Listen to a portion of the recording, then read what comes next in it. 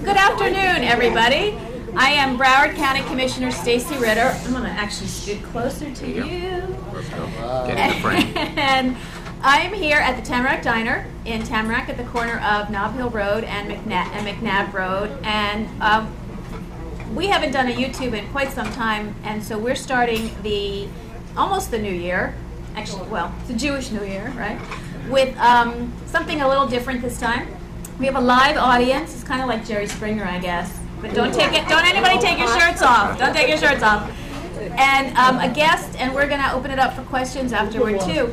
So our guest, my guest today, it's really for me a really special occasion, is the sheriff of Broward County, Lamberti, who's here, and he would like, you can applaud him.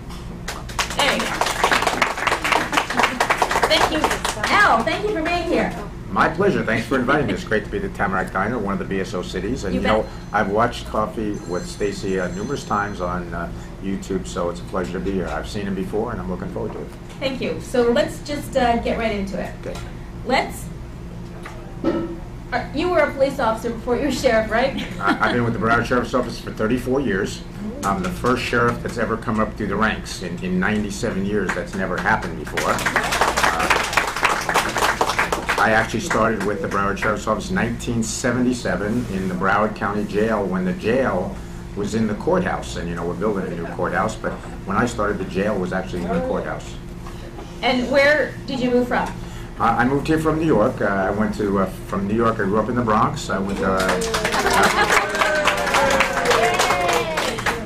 to Florida State University, then, yeah, there you go, then Florida Atlantic University, and then I got a job with the Broward Sheriff's Office. Okay, so how long have you been the sheriff of Broward County?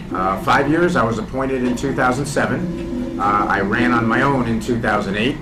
I was elected, believe it or not, and so I've been 5 years. And tell us how you like the job.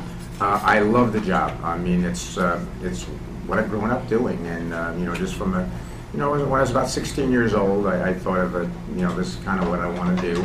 My mom actually wanted me to be a priest, and she said it's about time we have somebody good in this family. And so I told her, I said, you know, Mom, it's a little different. Sometimes when people are in trouble, they call their priest, but sometimes they call the police. And that's kind of what I want to do. She still hasn't accepted it, though. 82 years old, still hasn't accepted it. So I wanted my son to be a doctor. That's not working out either. Can I tell? Jewish mother, I wanted a doctor in the family. Tell us a little bit about the structure of BSO. In this respect, you know, Broward Sheriff's Office is in charge, does the public safety for some cities, but some cities don't. So how many cities you have, and how that came about that there were some cities that became BSO cities? Okay. Well, there's three major parts to the Broward Sheriff's Office. Law enforcement, which is the traditional police, the jails, which are the Department of Detention, and then fire rescue. We're the only sheriff's office in the country that has fire rescue as part of it. In law enforcement, we do 14 cities that we provide the police service. We're just like their hometown police department. And Tamarack is one of those cities. They had their own police department, decided for a lot of reasons, financial, better service, to merge. So 14 cities plus Port Everglades. So if you take a cruise, we provide the security, and Fort Lauderdale Hollywood International Airport. So if you fly, that's the Broward Sheriff's Office. And then just regionally, cities started to merge with us as far as fire rescue. So we have 8 cities that are under us for fire rescue, including the port and the airport. And when was the last city? I think the last city was Parkland? Parkland for police, and then just this past year, 2 cities merged with us for fire rescue, the city of Dania Beach, and then in January, the city of Deerfield Beach. And how many employees does the Broward Sheriff's Office have? Well, we have 6,000 employees. We're the 3rd largest sheriff's office in the nation. Los Angeles is number 1, Harris County, Texas, which is Houston, is number 2. We're number 3, but we are the largest fully accredited sheriff's office in America. Wow, and what's your budget? My budget on the general side is about $450 million in the county budget. There's another, and probably about $225 million of that is the jail. So that's a huge part of it.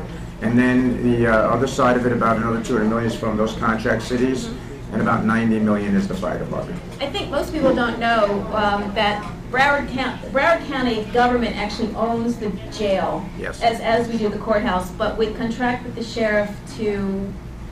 Yes, we run the jail on behalf of the county, so the sheriff is the chief correctional officer for the county, but that does come from an agreement with the county commission. In some counties it's different, where in some counties like Orange County, Orlando as an example, the county runs the jail. In a lot of the, like Palm Beach, Broward, the sheriff runs the jail. So it's an interest. I mean, I think there are a lot of things that residents of Broward County may not understand about the structure of the Broward Sheriff's Office. You're an independently elected constitutional officer, but your budget comes from the Broward County Commission. That's basically it. The sheriff is one of the 4 constitutional officers, which means we're provided for in the Florida Constitution. But all of our funding comes from the county commission, predominantly property tax. But we have grants and charge some fees and things like that. So, give the viewers an idea of what kind of fees are charged that they may not be aware of to help generate some revenue so that you can employ your public safety officers and others. Well, a lot of the fees we charge are from bad guys. Right. We make them pay. For when they're in the jail, they pay a subsistence fee, a daily fee. When they're on probation, we make them pay monthly for their probation. And even those people on electronic monitors, the ankle bracelets, they have to pay for that. We don't want the taxpayers having to pay for people's bad behavior. So quite a lot, most people don't know, is we make inmates contribute to their health care, to their food, things like that. And that's all revenue that goes back to support the system. From a civil standpoint, when you have to serve civil process, foreclosures, divorce papers, those kind of things, we charge a fee to do that. And so that's all revenue for the county. Which I think a lot of people don't know. You want to take a break? All right, we're going to take a break, and then we're going to come back and we're going to get into some of the programs that that are the sheriff's office priorities and that are Sheriff Lamberti's priorities in particular. We'll be right back.